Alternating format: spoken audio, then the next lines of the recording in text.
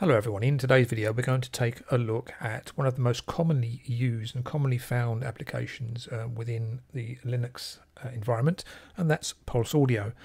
Pulse Audio is the application used to route audio into and out of your system, but also to route it around your system as well. So it links the audio chain to and from your various system applications, audio applications that is, be they recording applications or playback applications.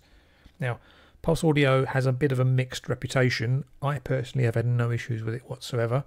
Some people, however, do report it can be temperamental at times, in that it doesn't always seem to save settings from one installation, or one boot I should say, to the next.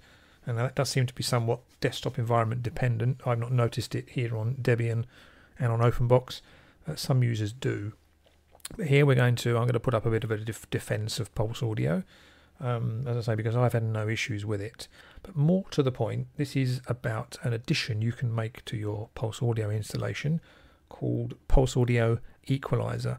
And what that will do is it will allow you to adjust the frequency response and sound balance, sound tonality of audio within your system using an on-screen software equalizer. Now, some applications have this built in.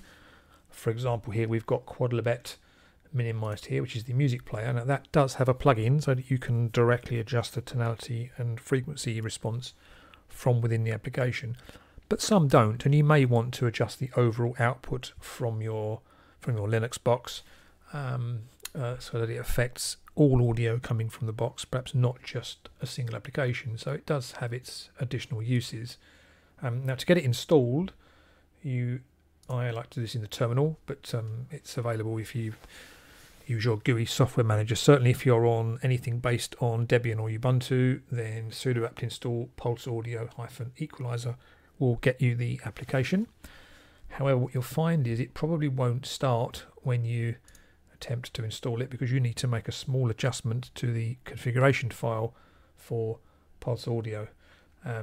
And to do that, what we will do is we'll bring up our file manager, and you need to go into file system, you need to go into the etc folder, and you need to bring up Pulse Audio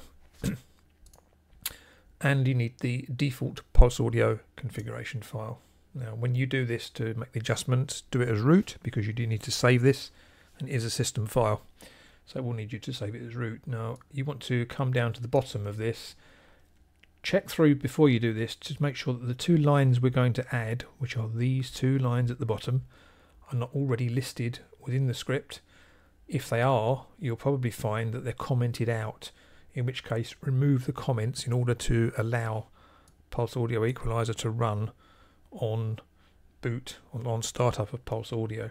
If you can't find it within the script anywhere, you need to add these two lines here that I've added at the bottom. So if you want to take a note of that, please do, and add them to the file, save, either reboot or log in and log out, and it should start to take effect. So having done so, what you'll then find is that when you open the Pulse Audio Volume Control, what you'll see is showing up here, you'll see FFT based equalizer on built-in audio system as one of the options for you to choose as a route for your audio, and it's listed alongside the other audio interfaces that you may have connected to your system. So in this case, obviously built-in audio and Scarlett Solo USB, which is the USB device I'm using to record the audio here at the moment. Now, in order to start the application, we need to run the application. You can obviously, if you wish to do this on a regular basis, you can add this to your auto start, but you may not wish to do so. But to actually start the application, you need to type the following, which is QPAEQ, and we run that, and that brings up our equalizer. And now if we open our music player and we start playing our track,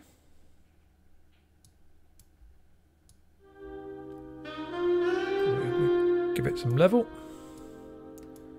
we can play around with our EQ settings. So at the moment, if I want to make this sound nice and crispy and give it some rasp, I can do so, as you can hear. If I want to make it sound soft and recessed, we can bring those down there. And preamp level at the end here you can adjust as well for gain. Certainly if you use EQ, if you go above the 0 line, and the one fault on this is it doesn't have any markings.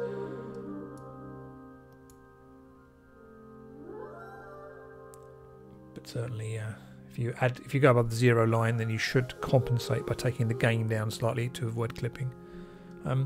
Good thing about this equalizer is that if we expand this, so if we take it, make it larger, the number of bands available increases. It actually subdivides the frequency bandings for us. So if you want really, really fine control over the audio, then just make the window larger, and as if by magic, more bands appear, and you can have really fine control over the audio on the system. To reset, just hit that. When you've made an adjustment, so let's just arbitrarily make some adjustments here. If you want to save that to preset, you come up here, so you come up here to the save button, give it a name, save it, and it will then appear up here in your presets. To delete it, you just hit this and it will remove it permanently. Channels, you can apply it to both, so 2 channels on this system, so you can apply it to both, or channel 1 or channel 2. It's entirely up to you. So there we are. That's just a very quick overview of the Pulse Audio Equalizer. It lurks away in the repositories, unseen by many eyes. You very rarely see this installed on systems. I certainly haven't seen it on many. I think from memory, possibly Peppermint OS has this, I think.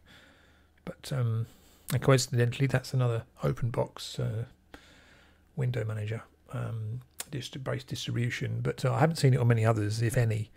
So yeah, if you want to apply some overall EQ to your system, something that's just available down here within the Pulse Audio volume control mixer, then do give it a whirl, see how we get on, and place any comments you have, put them in the comments section below the video, and I hope to see you all again very soon. Bye for now.